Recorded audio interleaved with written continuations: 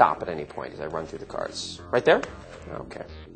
That is that's the queen of diamonds there. It's perfect.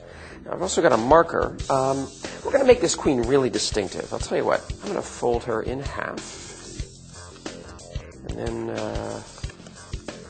in half again. This way. There we go. So she's folded into quarters. And then what we'll do is, to make it really distinctive, I'm going to sign my name on the back, all right?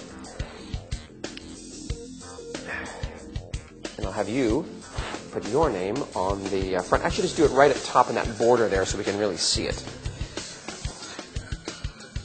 Oh, that's great. Yeah, that's perfect. Perfect. All right. So, queen, with both our names on both sides, make it very distinctive.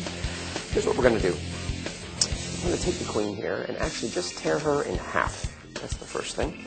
And then put those two halves together and tear her again. And now I've got, she's torn into quarters. So I've got 4 pieces. I'm going to take 2 of those pieces, and we'll just, here, I'll place them in my pocket for now, so we'll get back to them in a moment. Now watch carefully, because all I have to do is take these pieces, put them together just like that.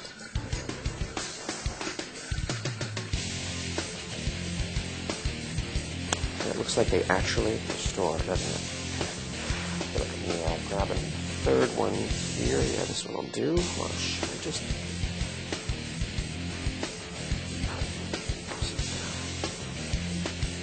There, 3/4 restored.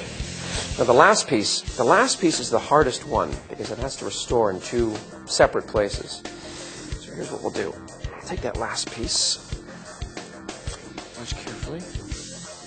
Just going to hold it in place and just give it a little that. It looks like it actually is fully 100% restored. There it is. You can have a look at that. You can keep it if you like.